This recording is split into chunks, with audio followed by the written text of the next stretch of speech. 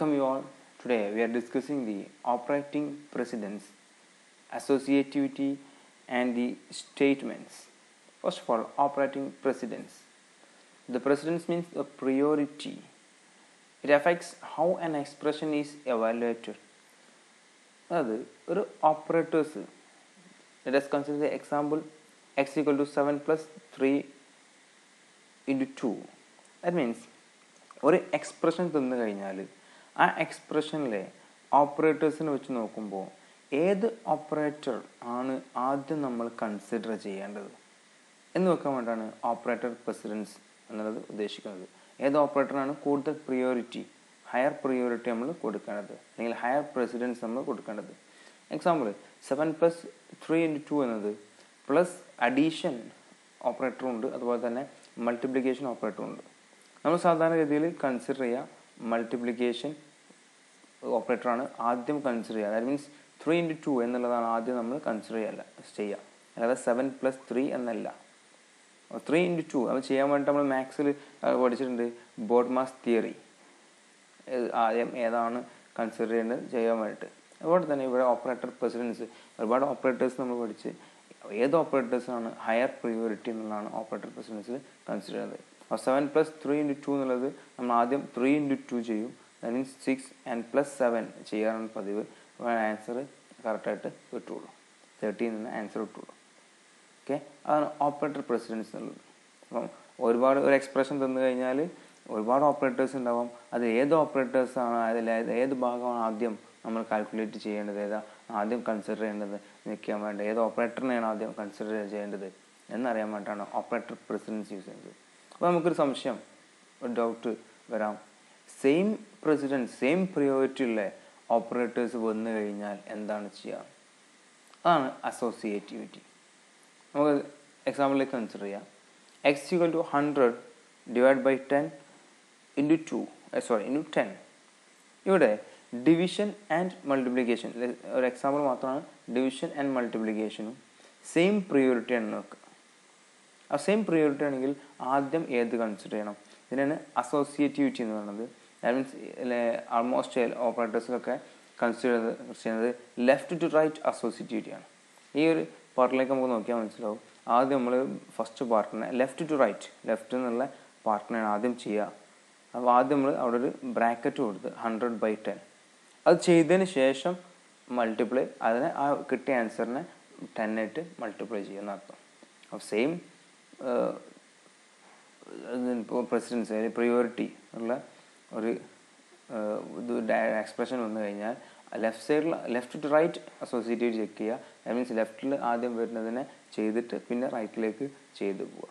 ഇതാണ് operator പ്രസിഡൻസിനെ associative ചെയ്യുന്നത്. അപ്പോൾ നമുക്ക് ഓരോ ഓപ്പറേറ്റേഴ്സിനും പ്രിയോറിറ്റി എങ്ങനെയാണ് നമ്മളത് ഒന്ന് ചെക്ക് ചെയ്യുക. ഓക്കെ, അതാണ് ഓപ്പറേറ്റർ പ്രസിഡൻസിലെ പ്രിയോറിറ്റി എന്നുള്ളത്. ഫസ്റ്റ് കൺസിഡർ എക്സ്പോണൻസിയേഷൻ ആണ്. ദാറ്റ് മീൻസ് പവർ വരുന്നതിനാണ് ആദ്യം നമ്മൾ കൺസിഡർ ചെയ്യുന്നത്. പിന്നെ വരുന്നത് compliment and unary plus and minus, compliment unary plus and minus. Next വരുന്നത് നമ്മുടെ അരിത്മെറ്റിക് ഓപ്പറേറ്റേഴ്സിൽ വരുന്ന multiply, division, modulus and floor divisions ആണ്. ഓക്കെ, ആൻഡ് നെക്സ്റ്റ് വരുന്നത് addition and subtraction, then right shift and left shift, then bitwise exclusive or regular or, then comparison operators, then equality operators, then assignment operators, identity operators, membership operators, and last one is logical operators. ഇതാണ് operator precedence എന്നുള്ളത്. ഇതിൽ ഏറ്റവും കൂടുതൽ priority ഉള്ളത് power വരുന്നതിനാണ്, അതായത് exponent വരുന്നതിനാണ് ഏറ്റവും first priority. Last പ്രിയോറിറ്റിയാണ് logical operators. ആ ഒരു ഓർഡറിലാണ് ഇതിനെ കൊടുത്തിട്ടുള്ളത്, ഓപ്പറേറ്റർ പ്രസിഡൻസ് കൊടുത്തിട്ടുള്ളത്. ഒരു ഇക്വേഷൻ, ഒരു എക്സ്പ്രഷൻ തന്നു കഴിഞ്ഞാൽ, ഇക്വേഷൻ നമ്മൾ എക്സ്പ്രഷൻ തന്നു കഴിഞ്ഞാൽ അതിൽ പവർ വരുന്ന ഏതെങ്കിലും ഭാഗം ഉണ്ടെങ്കിൽ ആ ഭാഗത്തെയാണ് നമ്മൾ ആദ്യം കൺസിഡർ ചെയ്യുന്നത്. അവസാനം കൺസിഡർ ചെയ്യുന്ന ഭാഗമാണ് ലോജിക്കൽ ഓപ്പറേറ്റേഴ്സ്. അപ്പോൾ ഈ ഒരു ഓർഡറിലാണ് നമ്മളതിൻ്റെ എങ്ങനെയാണത് സോൾവ് ചെയ്യേണ്ടത്, ഏത് ഓപ്പറേറ്റേഴ്സിനാണ് ആദ്യം കൺസിഡർ ചെയ്യുന്നത്, അതിൻ്റെ പ്രസിഡൻസ് പ്രിയോറിറ്റി നമ്മൾ ചെക്ക് ചെയ്യുന്നത്. Okay, then next one is statements. Statements are the instructions that a Python interpreter can execute. Python interpreters execute ചെയ്യുന്ന ഇൻസ്ട്രക്ഷൻസിനെയാണ് നമ്മൾ സ്റ്റേറ്റ്മെൻറ്റ്സ് എന്ന് സാധാരണ പറയാറുള്ളത്. ഒരുപാട് സ്റ്റേറ്റ്മെൻറ്റ്സ് നമുക്ക് പൈത്തണിൽ കാണാം. കൂടുതലായിട്ട് ഉപയോഗിക്കുന്ന സ്റ്റേറ്റ്മെൻറ്റ്സാണ് നമ്മളിവിടെ കൊടുത്തിട്ടുള്ളത്.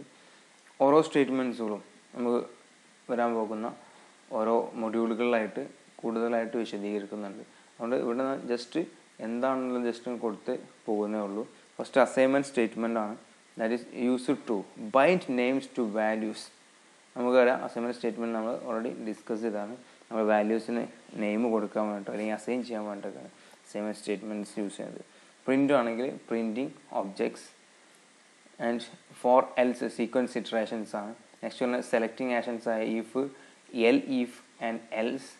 ദെൻ ലൂപ്സ് ആണ്, ലൂപ്പ് സ്റ്റേറ്റ്മെൻറ്റ്സ് ആണ്, while and else. Then break and continue. Return, നമുക്കറിയാം ഒരു ഫംഗ്ഷനെ റിട്ടേൺ ചെയ്യാം, റിസൾട്ട്സ് ഫംഗ്ഷൻസിന് റിസൾട്ട് കിട്ടാനാണ് റിട്ടേൺ ഉപയോഗിക്കാറ്. And class. Del means deleting the reference.